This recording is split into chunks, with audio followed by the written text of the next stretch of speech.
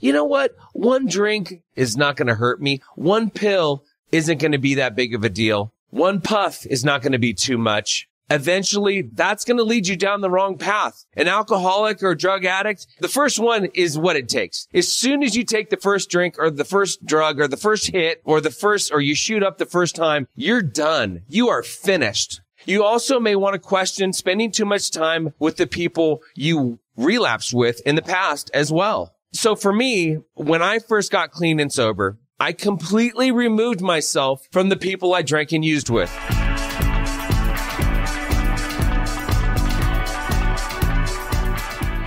Hello, my friend, and welcome to another episode of I Love Being Sober, sponsored by Camelback Recovery, Arizona's preferred sober living option to help AA newcomers stay sober during their first year in the program. If that's you or someone you know, then you're in the right place, because my name is Tim Westbrook, and I'm the CEO and founder of Camelback Recovery, here in the always sunny and always sober Scottsdale, Arizona, where my team and I, over the course of many years, have helped thousands of people to stop their suffering and continue on their path to recovery. Let's get clear on one thing.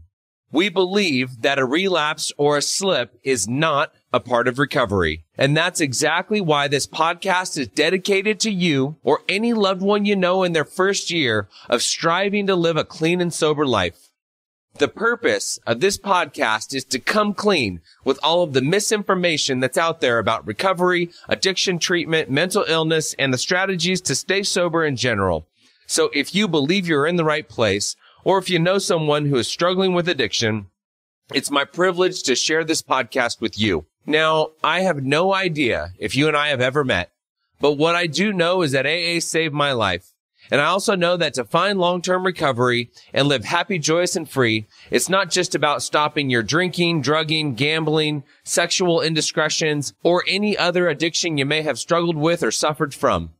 Because at Camelback Recovery, we believe that sobriety can and should be fun. And look, any recovery process is not easy. It is challenging, it can sometimes be annoying, and for the most of us, it is often difficult to stay on the path. But here's the good news. The self-awareness you gain from listening to this podcast, especially if you're in your first year of recovery, will help you make better choices, which will ultimately lead you to living a kick-ass sober life. Visit camelbackrecovery.com to learn more about our treatment strategies for alcoholism, drug addiction, or mental illness. And we even offer recovery coaching so that you can enjoy the freedom and happiness you've always searched for. Welcome to the 82nd episode of I Love Being Sober, the show devoted to people in their first year of sobriety. If you are pressed for time, listen at 1.5 times speed and you will still get all of the content from this episode. No need to take notes because I've paid a professional note taker to do that for you. The notes to this and other episodes are available when you look for them at ilovebeingsober.com. Please do that when you're done listening to this episode. You'll be glad you did. And that's my personal pledge to you for listening in its entirety. Now, although your first year in sobriety is central to our discussions, you and I will also explore other fascinating and important topics such as health and fitness, self-care, food, nutrition, breathwork, biohacking, meditation, just to name a few. All of these things are your gateway to living a kick-ass sober life, which is our mantra at Camelback Recovery. In episode 82, you'll learn about the 5th mistake that leads to a relapse along with how to avoid it.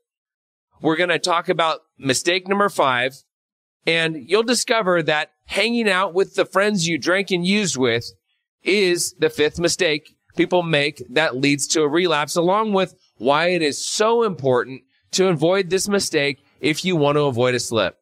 I will share my experience with how I was able to avoid this mistake, and based upon what you hear, you'll be able to figure out how it works for you.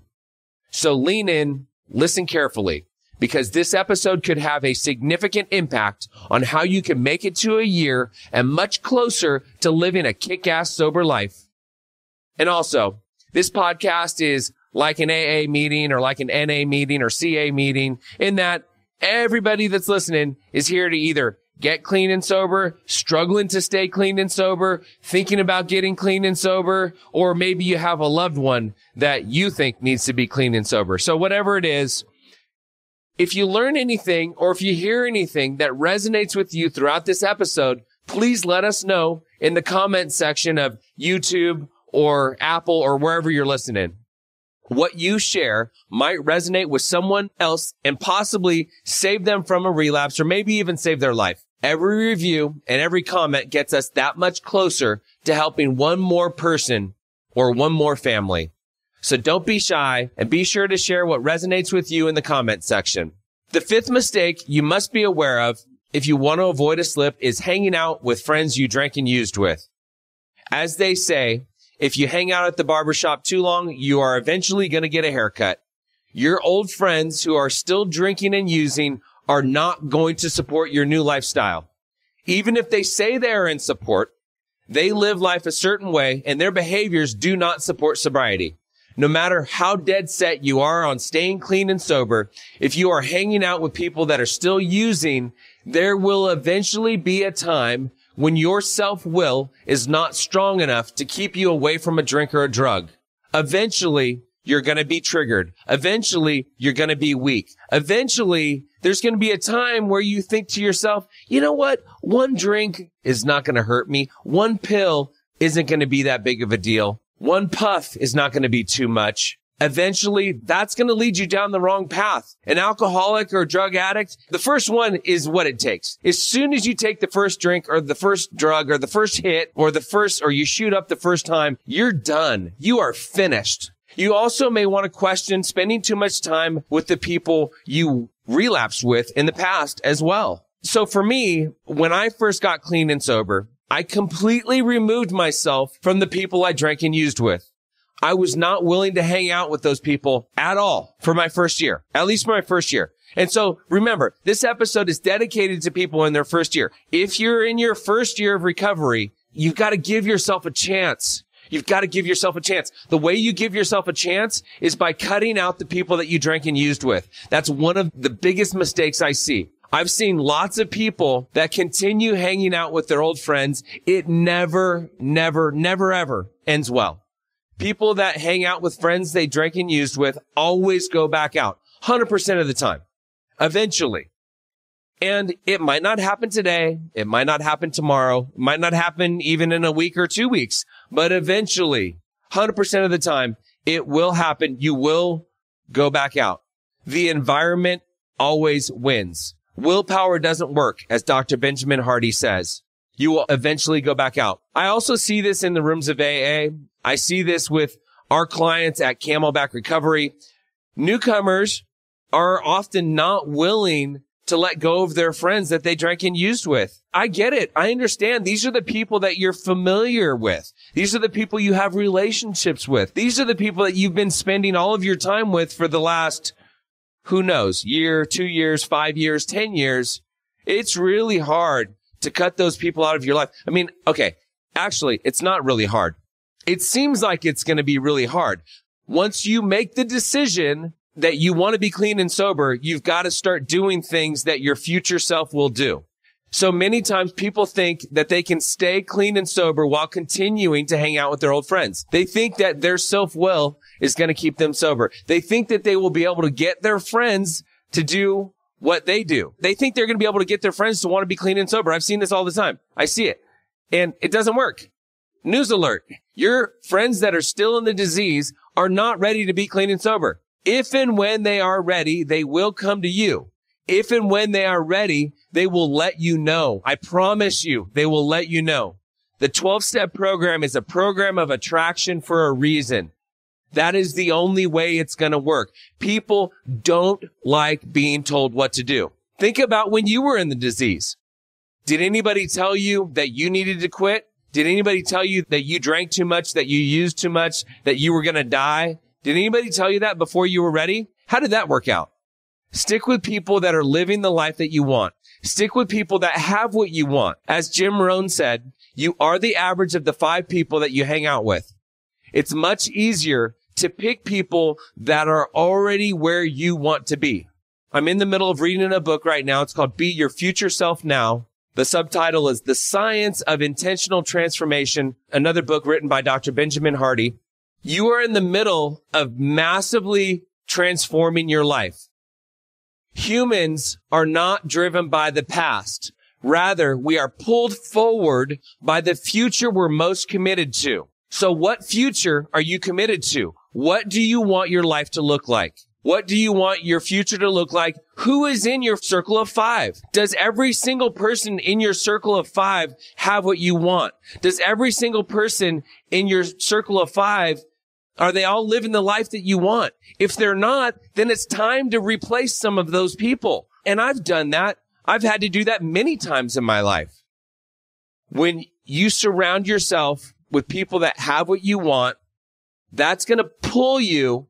It's going to pull you up. It's going to pull you up to the future self that you want to be. Your environment and the people you spend your time with is going to have a massive influence on whether or not you're able to stay clean and sober. Remember, you are developing new healthy lifestyle habits, a new way of living. And if you spend your time with people that are engaging in your old behavior, your past, you're eventually going to fail. The path of least resistance is to go back to doing what you were doing. Spend your time with people that like doing healthy activities that support your new way of living. Put yourself in an environment that is conducive to your recovery, that is conducive to getting you to where you want to be. So here's a quick review about the insights you and I both rediscovered in this 82nd episode of I Love Being Sober. The 5th mistake people make that leads to a relapse is hanging out with friends you drank and used with. We also talked about why avoiding this mistake is imperative if you want to avoid a relapse. And I shared my experience with myself and with other people and what I've seen. And based upon what you've heard in this episode, you can figure out how it works for you. And remember, these insights will only work for you if you work them. So please make sure you apply what you've learned in this episode of I Love Being Sober, because if you do, you will be on your way to living a kick-ass sober life. I think you'll agree that's exciting to think about. And speaking of reviews, before we end this episode, I want you to go to the review section on iTunes or leave a comment in YouTube and type in one thing that resonated with you. Every comment counts. What you share could resonate with someone else that is struggling and potentially save their life. You'll also be asked to rate this episode, and I hope I've earned 5 stars from you. So go ahead and share the one thing that resonated with you in the review section of iTunes or YouTube or wherever you're listening, and it'll take just 3 minutes out of your day. But what you share could not only save you, but it could also save someone's life. Okay, that does it for the week. I'm Tim Westbrook, and I hope that our paths cross again next week for I Love Being Sober, the show devoted to people in their first year of sobriety. Sound good? And do whatever it takes to join me for episode number 83, because we're going to dig into the frequently asked questions from the 5 secrets to avoid a relapse and the 5 mistakes that lead to a relapse. I will share my experience with this mistake along with how. So I encourage you to invite a friend, a loved one, or a sponsee to listen to I Love Being Sober. I can't wait to connect with you then. It will be an insightful episode. So I really want you to join us with your loved one.